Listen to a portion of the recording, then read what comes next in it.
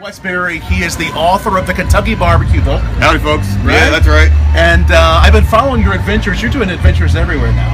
Well, I've tripped all over the state, yeah. I've eaten barbecue from the Mississippi River to Appalachia and anywhere in between.